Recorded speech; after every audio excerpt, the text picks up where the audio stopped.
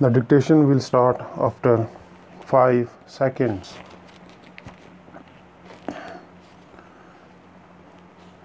The next item of expenditure which has attracted my notice is the expenditure on pension stock.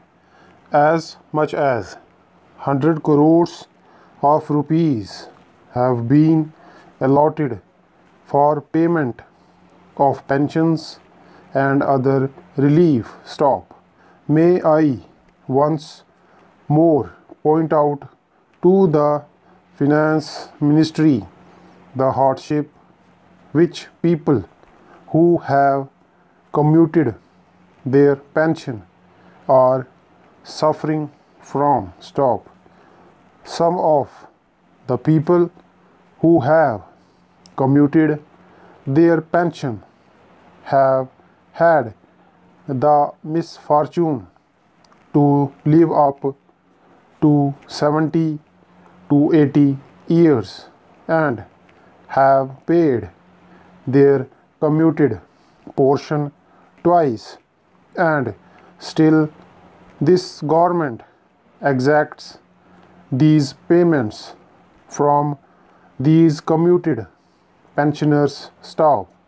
I think the time has come when the Finance Ministry should look sympathetically at the lot of the commuted pensioners and restore the original pension at least 5 to 6 years after they have paid up the full commuted amount. Stop. Then I come to that white elephant in our government, namely the Planning Commission, which cost us rupees 10 crores. Stop. On a former occasion when I made the remark that our Planning Commission is the costliest in the world, the Minister of State for Finance said that the French Planning Commission was as large, if not larger, and it was as costly as our Planning Commission. Stop. I challenged him to produce the figures. Stop. He said he had not the figures. Stop. I made some personal inquiries of the French embassy in Delhi, and they tell me that there is no special staff for the French Planning Commission, that the staff that try to implement the suggestions of the French Planning Commission are distributed over several ordinary ministries, so that no special cost is incurred on the staff of the Planning Commission. Stop.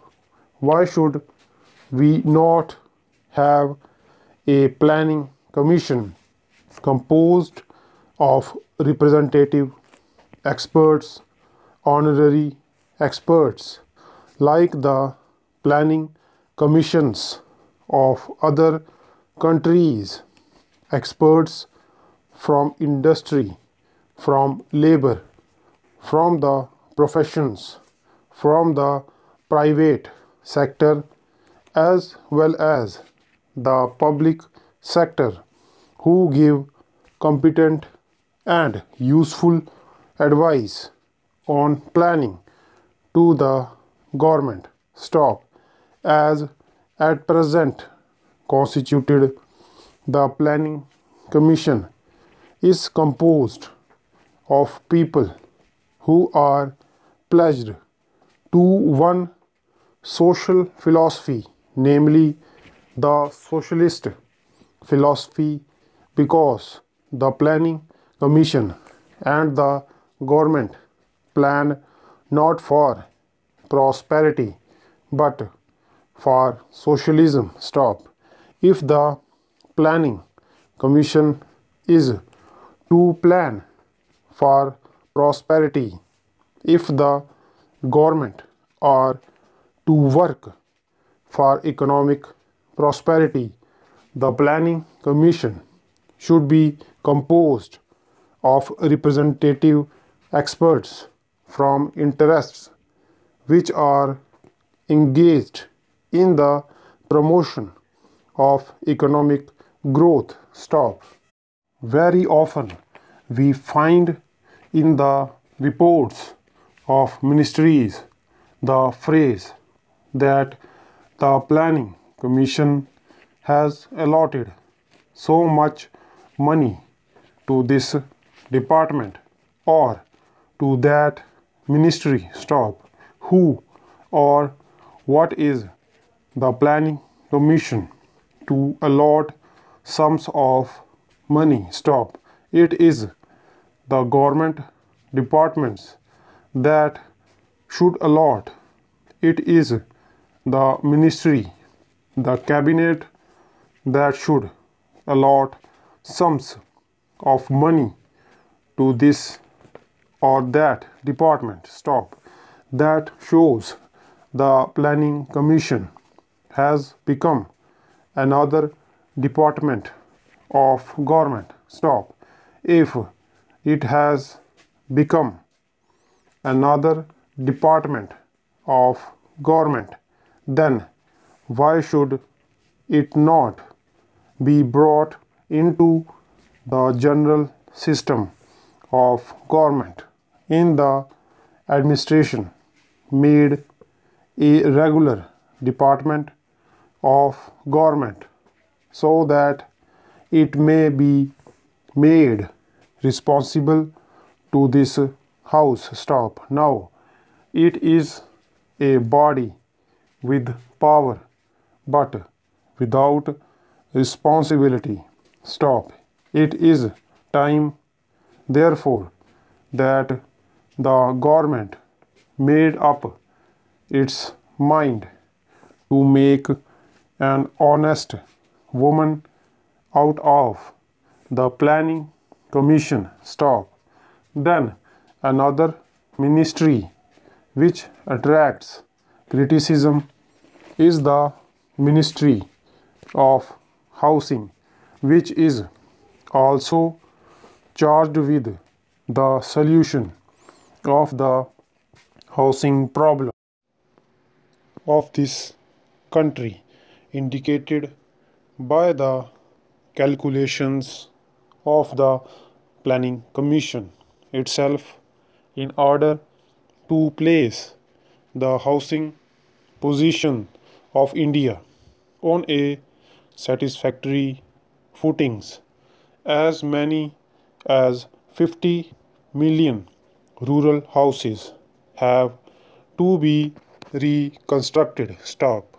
How can rupees 46 crores go towards the reconstruction of even a small proportion of this large number? Stop.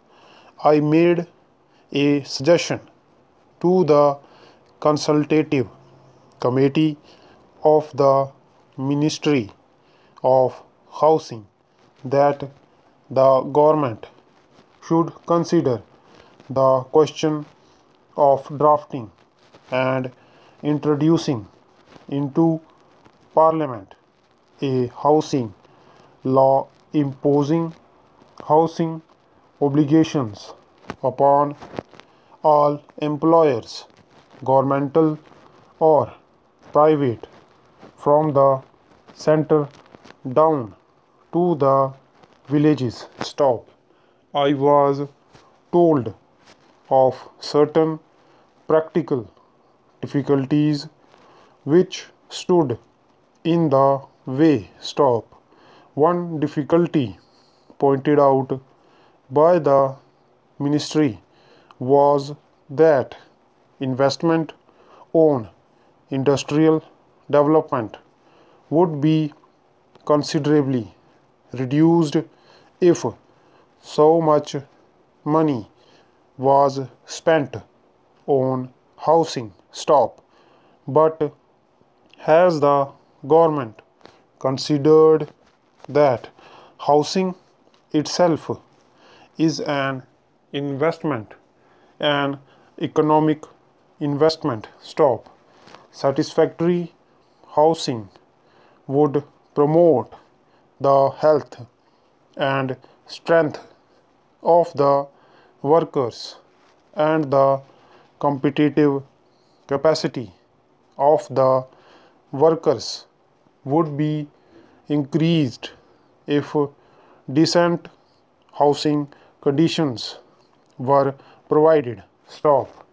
Another objection raised to the drafting and introduction of a housing law by the ministry was that it should increase the cost of production and therefore in an competitive market, in a competitive world market, we would not be able to sell our steel goods. Stop. This was exactly the excuse raised during the British days that if the wages of the workers were increased, we could not compete in the world market. Stop. Therefore, the wages of the workers had to suffer all along. Stop.